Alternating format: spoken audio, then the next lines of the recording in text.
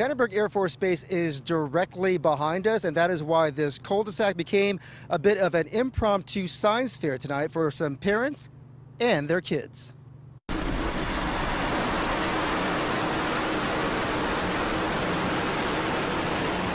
As SpaceX's Falcon 9 rocket blasted off from Vandenberg Air Force Base, you can hear the starry-eyed enthusiasm of kids in Ventura watching as a pair of expanding contrails created what looked like a giant jellyfish in the heavens.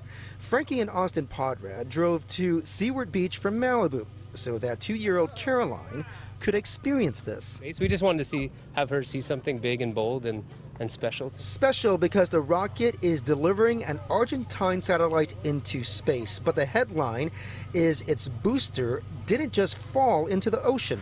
Vandenberg, LZ4, the Falcon has landed. Instead, it landed right back where it started, in Santa Barbara County. That saves Americans and the companies that build these rockets an enormous amount of income because we are creating a reusable system. This was the first time SpaceX was able to stick a landing like this on the West Coast.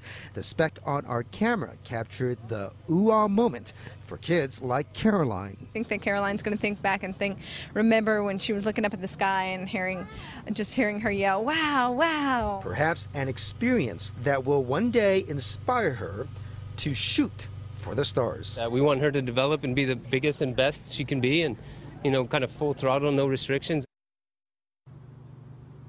And we were expecting to hear a sonic boom when that rocket booster returned to Earth, but that didn't happen for us. Despite that, pretty safe to say that everyone here had quite a blast. Live in Ventura, Nguyen, CBS 2 News.